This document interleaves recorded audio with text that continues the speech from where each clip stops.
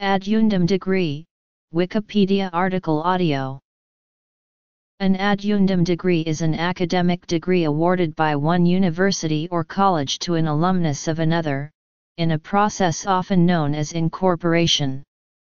The recipient of the ad eundem degree is often a faculty member at the institution which awards the degree, e.g. at the University of Cambridge, where incorporation is expressly limited to a person who has been admitted to a university office or a headship or a fellowship of a college, or holds a post in the university press or is a head elect or designate of a college. The ad eundem degree is an earned degree, not an honorary one, because it recognizes formal learning. As it is a separate substantive degree, it is also acceptable to list both the original degree and the incorporated degree when listing post-nominals. Before modern transport had shrunk the world, it was common, when a graduate from one university moved into the neighborhood of another, for the new university to admit the graduate as a courtesy, at the same degree.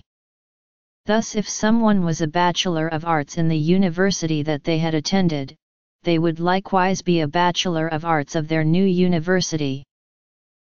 The practice of incorporation diminished in the early 19th century, but it continues at the University of Oxford, the University of Cambridge, and Trinity College, Dublin.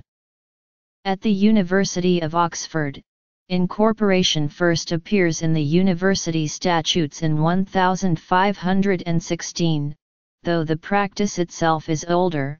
In the 15th and early 16th centuries, incorporation was granted to members of universities from all over Europe. This continued until the 19th century, when in 1861 incorporation was restricted to members of Cambridge University and Trinity College, Dublin.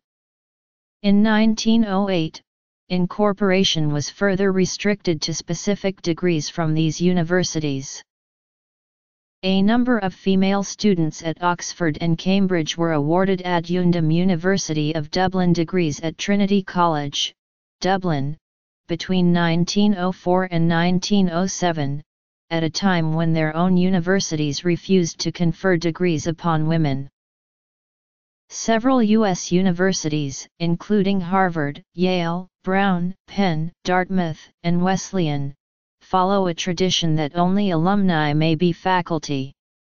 Faculty who do not hold an earned degree are therefore awarded an honorary master's degree, often abbreviated MAH or MAA.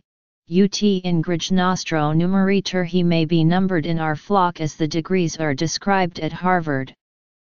At Amherst College a similar custom is followed, with the granting of a Master of Arts degree by the college to its faculty even though the college grants only bachelor's degrees to its own matriculated students.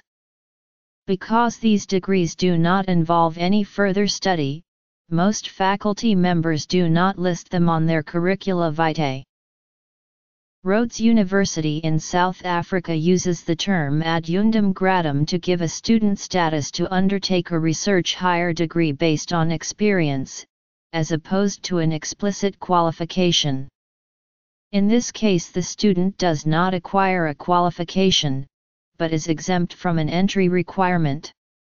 In yet another variation, the University of Sydney may confer an ad eundem gradum degree on a retiring staff member who has had at least 10 years' service and is not a Sydney graduate, though in this case, the Sydney award is at the same level as an existing qualification.